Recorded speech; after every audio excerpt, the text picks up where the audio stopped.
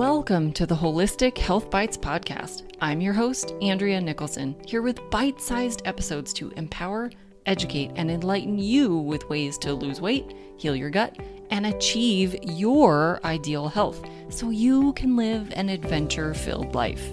Let's dive in. Welcome back to the Holistic Health Bites podcast. Today we are talking all about hormones and specifically how they relate to metabolic health. So we're going to talk about how hormones change throughout various stages of life, as well as conditions like PCOS, which is polycystic ovarian syndrome, and erectile dysfunction. So let's dive in first. We're going to talk first about how insulin is related to reproduction. So insulin is responsible for telling the brain that the body is in a safe state metabolically in order to produce a baby. So both too much and too little insulin can cause problems. Insulin resistance in men and women are more likely to cause infertility. In women specifically, during pregnancy, insulin resistance actually increases because of the need to grow both the baby and the mother's body. Insulin is a growth factor. This also happens during puberty for the same growth needs. Now, during pregnancy, a lot of women will develop gestational diabetes. And this is when the insulin doesn't adequately increase, which ultimately causes blood sugars to stay high because you don't have enough insulin to handle the blood sugar. Ultimately, this increases the risk of type 2 diabetes by 7 times. So for women who do have gestational diabetes, they are 7 times more likely to end up type 2 diabetic after the pregnancy. Preeclampsia is another dangerous condition that can occur in the body that is due to a change in kidney function. The risk of preeclampsia is dramatically increased with high levels of insulin resistance early on in pregnancy. This is likely due to changes in blood pressure associated with insulin resistance that leads to less blood flow to both the mother and the placenta. This starts a whole cascade of growth factor releases. In preeclampsia, the placenta also ends up releasing blocking factors that prevent the growth factors from actually working. So this is preventing the blood flow improvement and puts a lot of strain on the kidneys. This increases toxins in the body because they're not being eliminated properly, and it also increases water retention in the blood. All of that contributes to increased blood pressure. This can cause seizures and ultimately can push blood into the urine because the kidneys aren't functioning properly. If this is not treated, this can cause liver and kidney failure in the mother and potentially even heart issues. The fetus also ends up getting less food and less oxygen with the low amount of blood flow, and this can lead to low birth weight. Now, speaking of birth weight, being both overweight and underweight at birth can have increased risks of obesity and insulin resistance for the child later in life. And having insulin resistance can decrease the milk supply that the mother is able to produce. Insulin resistance in either the mother or the father or both can be passed down to the child, increasing their risk of type 2 diabetes and blood sugar dysregulation issues later in life. So let's move on to PCOS. Again, this is polycystic ovarian syndrome. So this only affects women, and it is the number one cause of infertility, and it is directly caused by having too much insulin. Ovaries respond to insulin by inhibiting estrogen production. Estrogen is created naturally by converting it from testosterone. But insulin is blocking this transition from testosterone to estrogen. It does so by the action of an enzyme called aromatase. This is the enzyme that should be causing the conversion from testosterone to estrogen. Insulin is blocking the aromatase enzyme.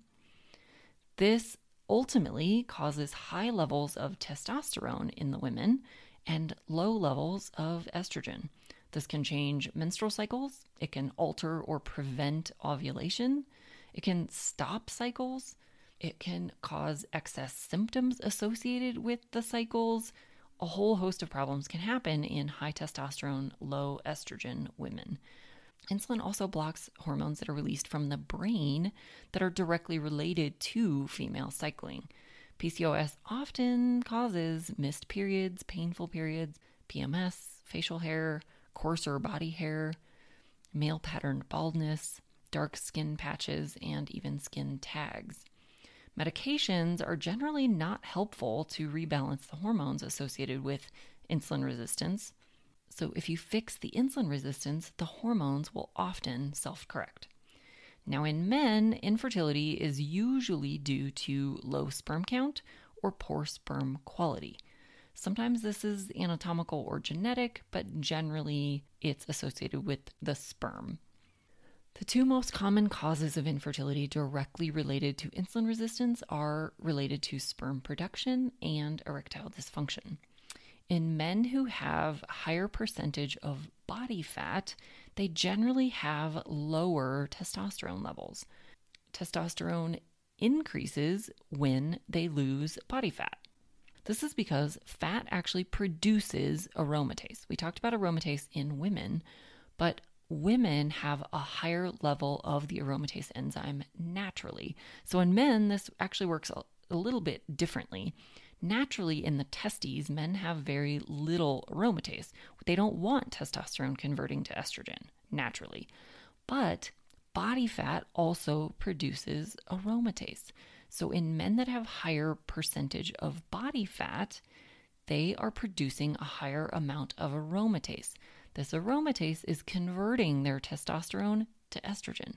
So their body fat is literally acting like an ovary. It's producing more estrogen.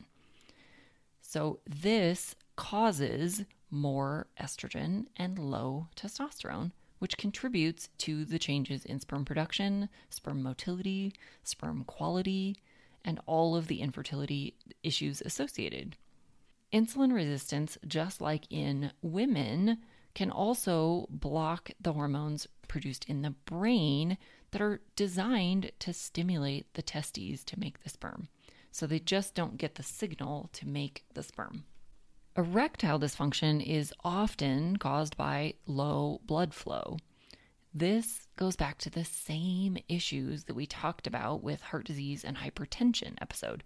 Ultimately, you end up with less nitric oxide release, which fails to dilate the blood vessels properly.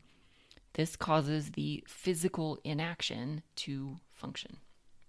So there you have a few reasons why metabolic health is so critical for hormone function. So for women, if you're noticing more male characteristics, maybe you're more aggressive, maybe you have more hair growth, you have changes in coarseness to your body hair, if you have hair falling out of your head, if you have painful periods or increased PMS, changes to your skin, all of these things can be associated with insulin resistance causing hormone imbalances.